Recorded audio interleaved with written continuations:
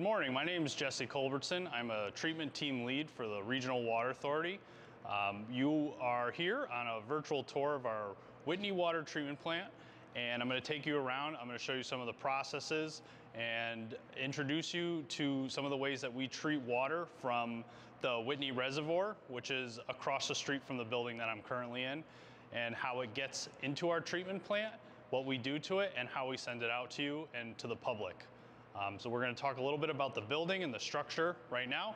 Right now we're in the entryway. As you can see, it's a very interesting architect. It was uniquely designed. It has the appearance of the floor is a waterfall coming down here, and then on the walls have some unique textures. Over here to the side we have a concrete wall that's rough and unpolished, and that is to represent the raw or uncleaned water. And then behind me is the white finished wall, which is to represent the clean finished product, which we send out to the public.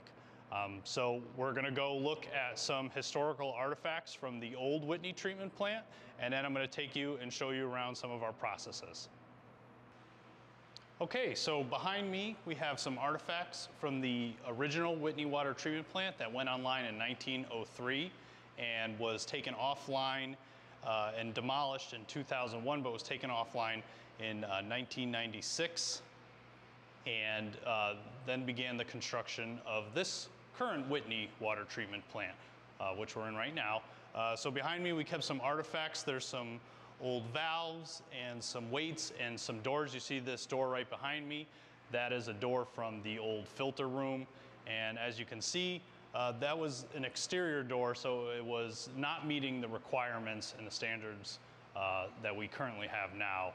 And those were one of the things that led to the development and the building of this current treatment plant. So we're gonna start heading over into our process area. We're gonna go into our DAF treatment area first, and then we're gonna just basically walk through the process from beginning to end of how we treat the water. Okay, so now we're in the DAF process area. This is where we first treat the water physically. We introduce our primary coagulant chemicals, and what those do is they remove dirt, colors, anything that's in the water naturally that we don't want in the water for drinking.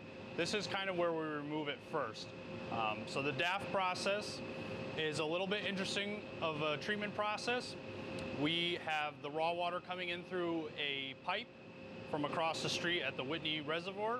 It comes through our building and it comes into these tanks behind us. So like I said, we introduce our primary coagulant chemicals. We have the ability to adjust the pH either up or down depending on what the water is coming from the reservoir. And what the DAF process does, it introduces saturated air and water through nozzles that make tiny little air bubbles, and what those tiny little air bubbles do is they attach to the dirt and the particles along with our coagulant chemicals, and it actually floats them up to the top. And that is very effective at removing organics, colors, turbidities or particles in the water, tastes and odors. And then what we do is we scrape off the DAF, and that goes into a holding tank, and we process that through a centrifuge, which we use for beneficial reuse for things like potting soil or fertilizers or fills for that kind of stuff. And I'm going to show you guys a picture of the DAF process, what it looks like, what we do, and how it works. Okay, so this is our DAF process. What's happening right now is all that dirt and organics and particulate that's in the water is being floated out, and our skimming process is happening. So you can see over in that far corner, that's where the water comes in. That's where we have the saturated air being introduced with nozzles. It's spraying up those tiny little air bubbles, and then all the organics and all the particulate in the water are floating to the top. So what's happening right now is the skimming process is happening, and these skimmer arms will just skim off all that into these troughs right here, and that will go to our centrifuge eventually. Okay, so now we're in the ozone process area. Behind me is one of our ozone generators. We actually have two of them. What ozone is we have it introduces ozone into the water, and what that does for us is it's a very strong oxidant. and a very powerful disinfectant. So we can achieve 4-log removal of any bacteria, viruses, or anything that's in the water, and it inactivates it completely, and without introducing any other chemicals before our filtration process. So how we make ozone is we have a cryogenic liquid oxygen tank outside in the parking lot area, and what that does is it comes through a heat exchanger, it turns into gaseous oxygen, and then we introduce it into these generators. What those will do is it'll introduce a high current of electricity, and it'll convert it from oxygen into ozone, and then from there it goes through a series of pipes into what we call our ozone contactor, and that's where we introduce it to the water. So in this room we have 2 of these ozone generators, and in a little bit I'll show you what we do with the ozone after it's been introduced to the water. Okay, so behind me is our ozone destruct unit. We have 2 of them as well, along with 2 generators and 2 ozone destruct units. So what we have here is the destruct. It'll actually pull with like a vacuum. It'll pull the gaseous ozone out of the water. It'll go through these series of pipes coming up here, and it'll reheat the ozone back up, and it'll turn it back into oxygen, and it gets released out onto the roof vents at the top of this building. And then after our ozone process, it goes into our filtration process, where I'm going to bring you next. Okay, so we're now in our filter process area. Behind me are 4 24 by 25 feet filters. They have an activated carbon in them. What those do is they help remove any particulate, taste and odor and colors that are left over from our DAF and ozone process. So at this point, the water's just about clean enough to be sent into the system. So after it goes through the filters, it'll go into another tank where we pump it out into the system. And I'll show you guys a picture of what these filters look like. Okay, so here is a shot of one of our filters. As you can see, there's these pipes, or we call them troughs, in the water.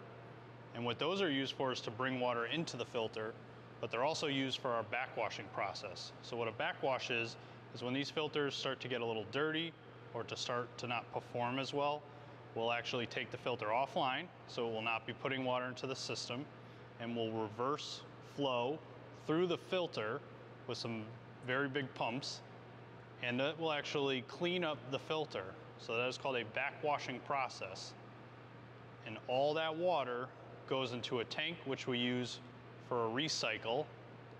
And I'll show you guys what we do with that in a little bit. But we wash the water, it goes into a tank, and then after it's done washing, we start to fill it back up with water, and we put the filter back online. So I showed you guys the filter. Now we're into what we call our recycle system. So after a backwash, all that water goes into a tank. From that tank, it's actually pumped into our clarifying system. So what that clarifiers will do is they'll actually remove any of the particulate and dirt that's in that backwash water without any chemicals. So the particles will hit the plates on these plate settlers, and they will all float down. And what comes over the top of the clarifiers is relatively clean water. So what we do with that water is we actually pump it back to where the raw water pipe comes into the plant, and we recycle all of our backwash water. So we don't waste any water here at the Whitney treatment plant. It all gets reused, so none of it goes into the sewer or into a river or anywhere else. We reuse all of it. So here is one of our 2 clarifiers. So as you can see, there's water flowing up from the bottom through these clarifying plates, and then coming over the top. It may be a little bit hard to see, but that is the water that gets sent back to the head of the plant for recycle. Okay, so I've shown you from how the water comes into our plant, what we do to it first, from DAF to ozone, then to our filtering process, and even a little bit of our recycle. So next what I'm going to show you is kind of what we do during the daily stuff. We're going to show you our lab. We're going to show you where we perform all of our lab tests and keep track of the water and analyze the water quality from beginning to end. And I'm going to show you some other pretty interesting parts about the building here at Whitney Treatment Plant. Okay, so now we're in our lab. This is where we analyze, test, and record all of our data from testing. A lot of it is for compliance, but a lot of it also gives us knowledge on what treatment process we need to change, whether we need to go up or down on chemicals, or just the changing raw water quality coming from the reservoir. So in here we test for pH, color, turbidity, alkalinity. We monitor our chlorine and fluoride residuals, and we use that information to help us.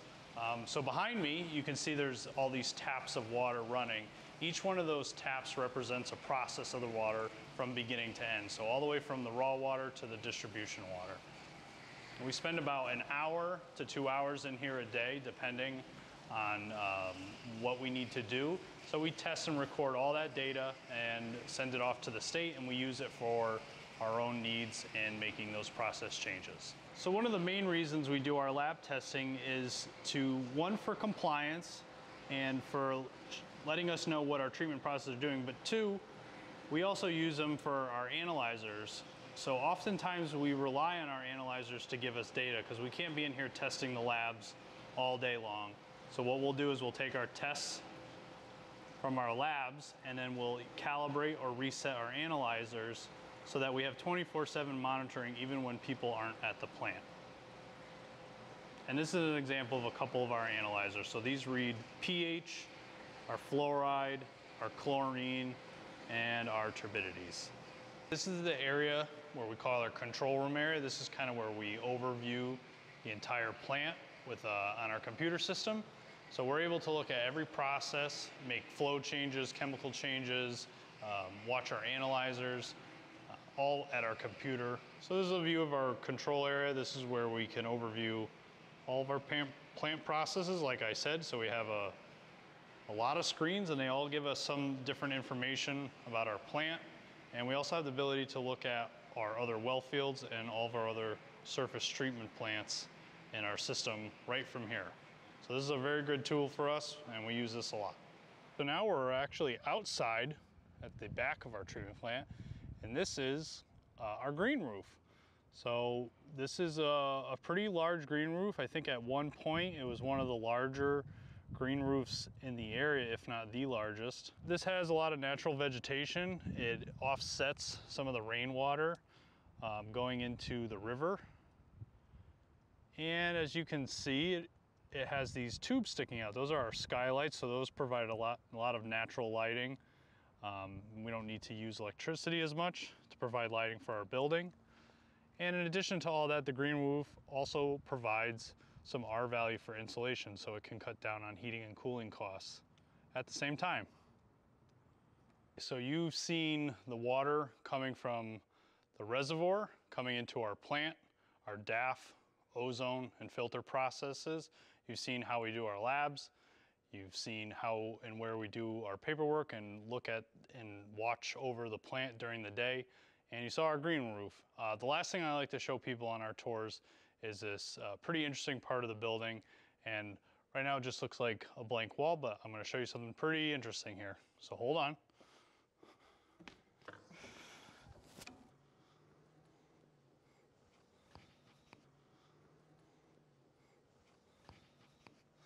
So this is what we call our viewing deck. This is a look outside into our green space area.